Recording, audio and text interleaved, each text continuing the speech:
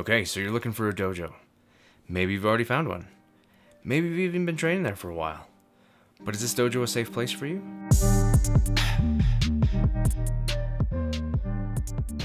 Hey, what's up? I'm Ken, this is kenfuTV, and you're watching Ken Learns Kenfu, the part where I reflect on my training as I take in different feelings and opinions on stuff. As I continue to train myself, I reflect on the things that I'm learning and starting to identify with as I go. So these are my opinions. These are the things that I'm thinking about. These are the things that I'm working through, and they maybe even changed at some point. And they certainly have probably changed already from where they started. That said, each week I release videos in the martial arts, philosophy, training, technique, that kind of thing.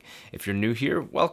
Glad to have you. If you like this sort of thing, be sure to subscribe. Every Monday I do these Ken Learns Kenfu videos, but I do other videos throughout the week, so be sure to hit that bell so you know when those come out, because they're a little less consistent. But let's jump into it. Is your dojo a safe place?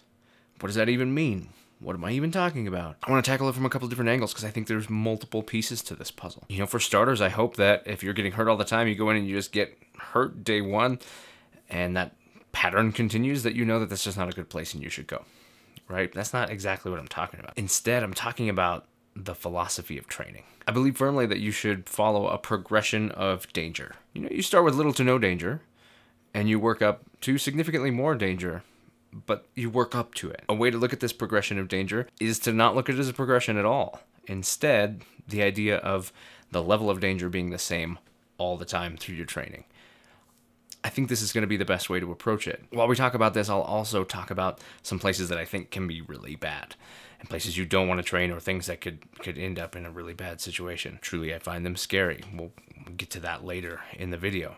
So what do I mean when I say that there should be a progression of danger, but your training should, the danger level of your training should stay the same? So what do I mean when I say there should be a progression of danger, but then the danger level of your training should stay the same? That seems kind of contradictory. Here's what I mean. When you walk in off the street, you've got a certain level of competence, which might be a 0 level of competence, or it could be higher than that. When you begin your training, that should be taken into consideration. You should start with some basics, get some ideas, right? I mean, if you're starting a new style, a new system, the first thing that should happen is just some feet wet. Hey, this is how we do stuff. These are the techniques we use. Here's the basics. Not really any danger in that. Okay, so there's that first kind of, I'll call it the orientation period, where there isn't really any danger at all. You're just starting to get used to the idea of training. Okay, here's your basic blocks or punches or strikes or kicks or whatever it is. Depends on the art as what you're going to be exposed to at that stage. Once you start working past that, though, there needs to be a little escalation, right? You should be working with a partner. You know, you should be working with other people and having to use skills against another person. That's an important step. And really, that's what your training should be like. If you don't have interaction with other people, then how do you ever expect to develop the ability to work against other people who don't have your best interest in mind? Now, people come into the dojo for a lot of different reasons. Plenty of people think, well, you come into the dojo to learn how to fight. Okay, I think there's a lot of people who think that. I also, after years of being in the dojo, and now years of running a dojo, I'd say it's also the smallest amount. It's not the main reason. Here's the things that I see, right? I see people come in looking for confidence.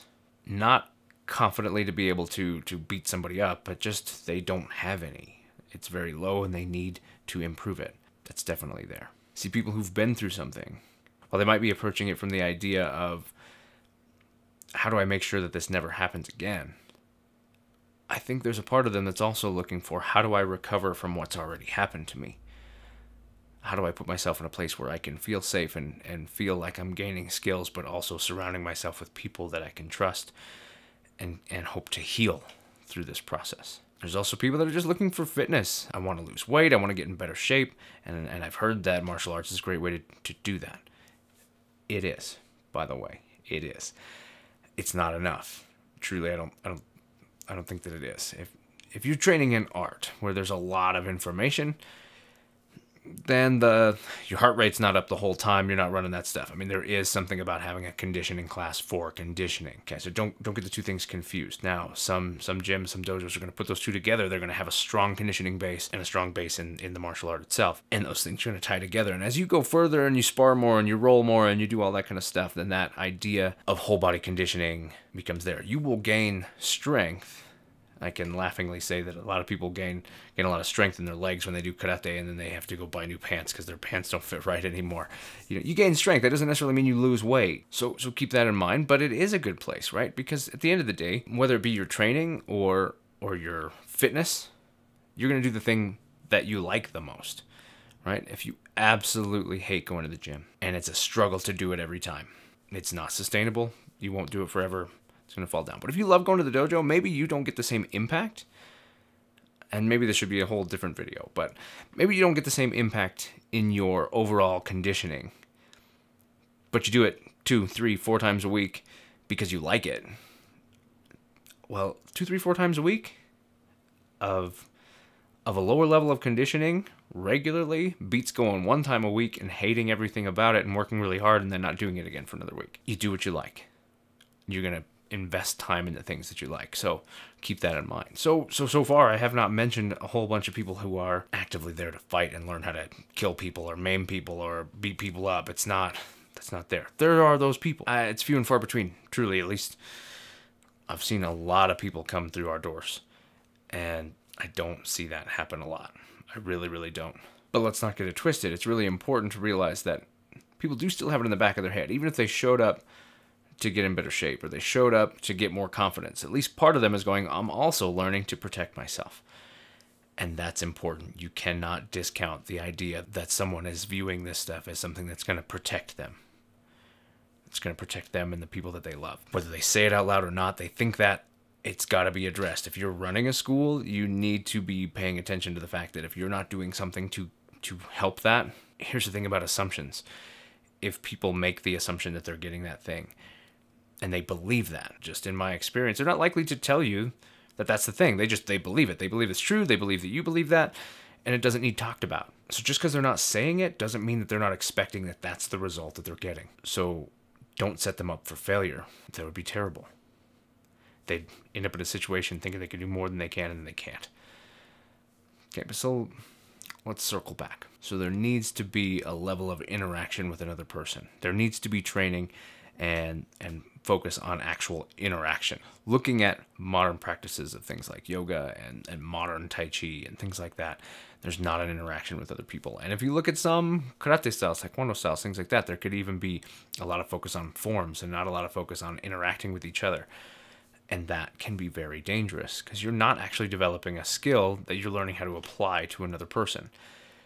You may be developing skill, and you should be getting side benefits from that. Flexibility, mobility, strength, etc. But nothing replaces the fact that violent interaction is scary. And there's a level of conditioning. If you want to be able to keep your cool and keep your head on straight, to be able to make it from one side to the other, you've got to be able to make it past that panic. And the only way you make it past that panic is by conditioning the idea of that panic, conditioning the idea of that fear. So you got to work with each other, right? If it's scary having somebody throw a punch at you, then you need to do it more until it's not scary. When it's not scary, there's more things that you can do. So you start off your training with interaction with each other, hopefully, and you continue to work technique. Now that technique and the stuff that you're doing should be happening at a range that gives you the best opportunity. Okay, so when I first started karate, that was around the idea of being further away. I want to maintain distance.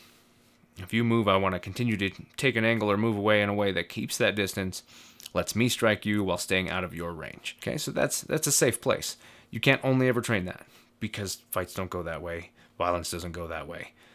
But it's a great place to start. Okay, and the weapons-based arts, Filipino martial arts, and the Kabuto and different stuff that I've done, same thing. Starting further away where I'm outside of your ability to touch me. Ideally staying out there as best I can while figuring out how to leverage my ability to touch you and keep myself safe at the same time. That's a great, safe place to start. Okay, so I was just working on this edit and realized I did not mention the other things. So I talked about long range, being outside of someone's range, and then working in closer where it's more dangerous. But the opposite is also true, and I forgot to mention that. So you also have being in tight in someone's range, being in the clinch or where you're actually controlling limbs or you can feel, right? So you move from a long distance where you can see what's going on and you can maintain distance. And then you also have some systems are going to start tight enough that you can feel the danger. You can feel when someone's trying to hit you or move or something like that. And so then for them, the danger is as you start moving further back and you create more opportunities for someone to hit you or strike you, where you start having to bring back in that vision, it becomes different. So I wanted to make sure I didn't forget to mention that it's not just long range. Long range is not the only safe place. It just depends on the art that you're training. So we've established a danger level, a level of danger in which I could get hurt, but if I practice and we slowly build this up, I will get better and I won't get hurt. And then they can ratchet up a little bit further, move a little faster, come in a little harder, get a little closer, and I can manage that now. I've worked through it enough that I've gained enough comfort at a lower level that I can go up. Now, and that's what I mean, right? So that danger level is now starting to rise, but my skill level's rising too. So we're okay. It should be noted that my skill level and my danger level should not be equal. If these are equal, then I'm not challenged and I'm not going to grow. My danger level needs to be higher. Not higher, but higher. So as I get into here, then this continues to rise. But it has to stay ahead. It has to stay ahead to continue to challenge me, to continue to stretch me and get me to grow outside of where I am now. As that continues to happen, this danger level will rise. But my skill level will also rise, and so it stays fairly even. Not even, if you get my drift. But then you look back, okay, I've been training 3 months, 6 months, 9 months, a year, 2 years, 3 years.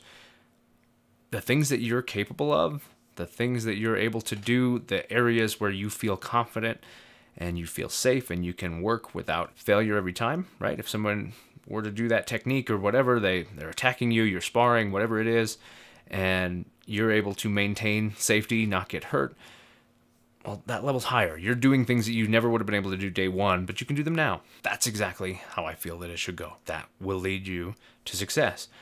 And it should continue that way. It should always continue that way. It should never stop. So let's talk about the two main areas that I see failure. Places that I would qualify as dangerous places. Do not train here. The first, tough schools. Okay, so the idea of a place that, reality is scary, violence is scary, you need to be protected. Okay, usually that comes with a level of induced panic.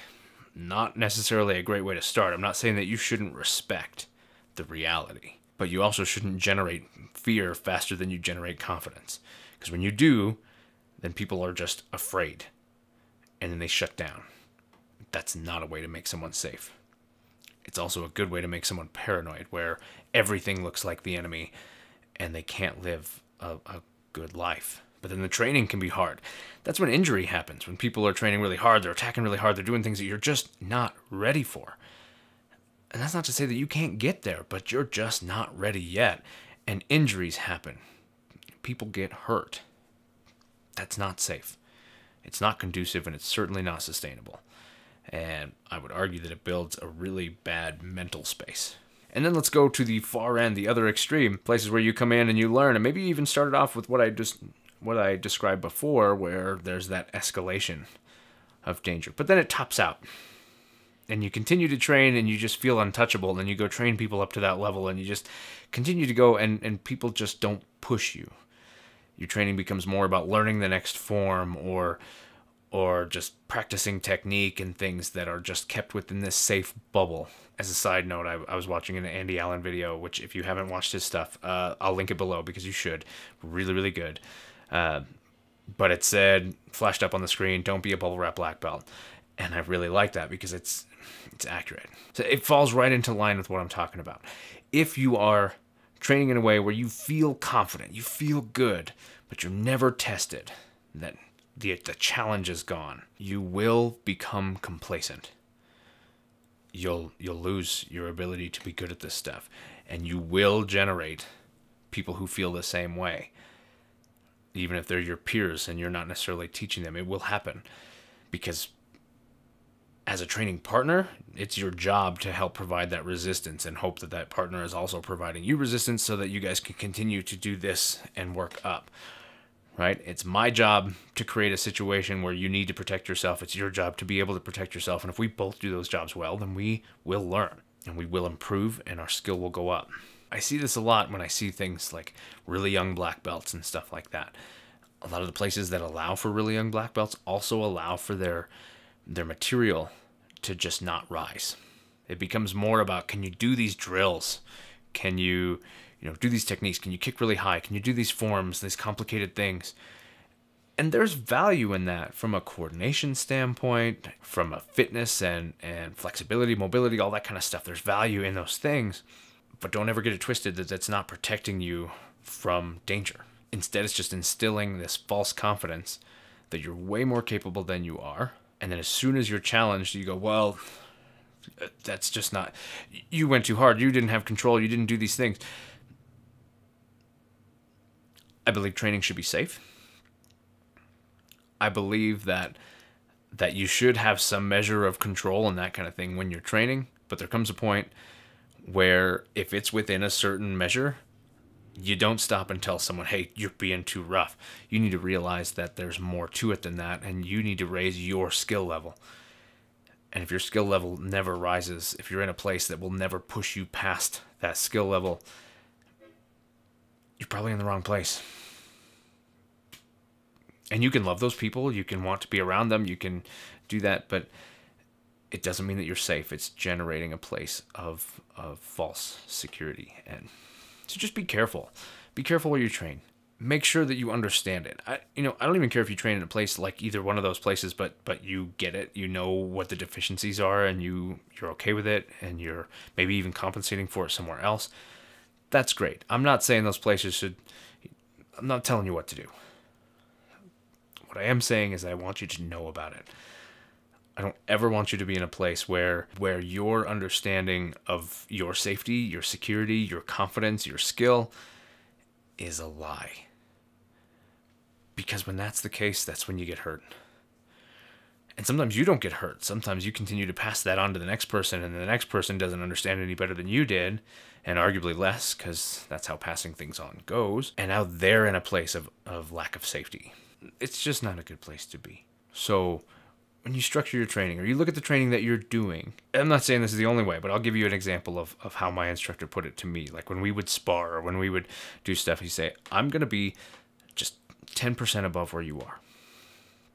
That's my goal. It's just right about 10% above where you are. Didn't mean that was his capability. It just meant he was going to bring his skill down to 10% above mine, so that as I continued to work, as I started to close that gap, we got some good things, and my success rate started going much, much higher. Then he'd go, okay, we're ready to ratchet this back up. And he'd work back up to 10% above where I am now. And then just continue to do that, which means as I continue to rise, he continues to rise, and just continue to add that pressure, not leaving me stagnant to where I'm suddenly just winning all the time and I just feel great and I'm unbeatable, but also not being 100% better than me. And instructor's really good. And I've trained with a lot of people who are really good that could just wipe the floor with me, especially at early parts of my training. If they had done that, I never would have learned anything. You need that learning space, that zone of learning, and it has to be there. So maybe your percentages are different, maybe your method is different, but this idea of just 10% above where you're at, take whatever is safe for you. I'm going to add 10% so that you're not stagnant, so that you are growing, you are being challenged, and we're going to continue to move forward, and then we're going to continue to raise that as time goes on. That's perfect. It's perfect. It works great. And it will help you get there, right? But when your skill level is above your training, if you go and you practice constantly with things that are lower than you, you will never grow. They will. That's great. You won't. If it's even, there's benefit. Like, you will grow. It's minimal. Like, it's going to be really restricted, really limited. You need somebody who's going to push you and challenge you. Really good friend of mine, Sean Stark, running an amazing program. I'll link it down below too, about self-protection. And one of the goals of his program is to be able to deploy skills to people rapidly. They're in situations where they're not going to be dedicating the next 10 years of their life to training. So he needs to get them something usable right away. And we've had a lot of talks about it, and I've trained with him on it. Even in that case where it's like, okay, we're jumping kind of straight in. Even in that, there's an escalation. Okay, first, can you manage somebody coming at you? Can you cover your head? Can you do this stuff? Can you get comfortable with the idea? Okay, you're starting to get comfortable. Are you comfortable enough that now you can start deploying maybe your own strike, or you can keep someone off of you with your feet or something like that? And just this escalation that has to happen. And it's that same idea. It looks different, right? Because it's compressed for time. So it has to be more real, more now, but it still has that progression. Depends on the art, depends on the goals, depends on everything as to what that progression should look like, but it needs to be in a progression, and hopefully one that never actually ends. We're incredible beings. Humans are incredible. Our ability is untold. The only thing that stops us, the only thing that limits us, is when we create a limit or we just stop. If we continue to push, we will continue to grow. Period. That's what happens. So that's it. That's my thoughts on training, and at least what that should look like, especially from whether or not you're actually preparing someone the right way. What do you think? How was your training? And what's that like for you? Hit the comments and tell me kind of what that's like. And if you feel that felt that way, are you in a place that matches one of those other categories where maybe this isn't the right place? You know, talk about that too. Anyway, in the meantime, again, if you like this, hit that like. If you're new here and want to subscribe, do that, and we'll do more videos like this. Hit that bell so you know when some of the other Ken Shares Ken Fu, Things Ken Likes, that kind of stuff comes out. And I'll catch you in the next one.